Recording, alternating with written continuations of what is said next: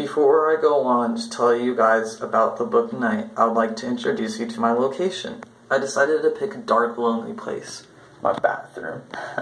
I decided to use a candle to represent the light in my bathroom, and I decided to use a star for the candle because that represents the Jewish faith, and how a boy that goes through a horrendous time through the Holocaust hold on to one thing, and that is his faith. And I thought that was very interesting because of all the things that were so unhumane and so brutal to him, he holds on to one thing that means so much to him. I thought the book of Night was really hard to read because you realize how sad this world was for some people and how much we have to be grateful for in this world. I really felt that when I read this quote I'm about to share.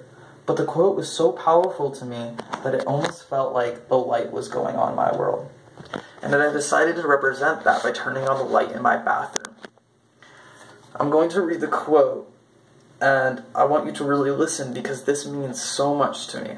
To forget the dead would be akin to killing them a second time.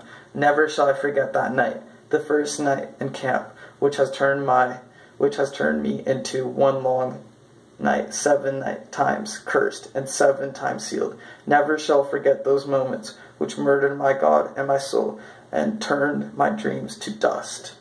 That is so powerful when you think about it, that everything he went through, like he will remember those sad times that you would just want to forget. He will remember to hold on to make sure he can, like, almost overcome the complications he went through, and to not forget, but to use them almost in the future in his life, to have a really good symbolic meaning to him.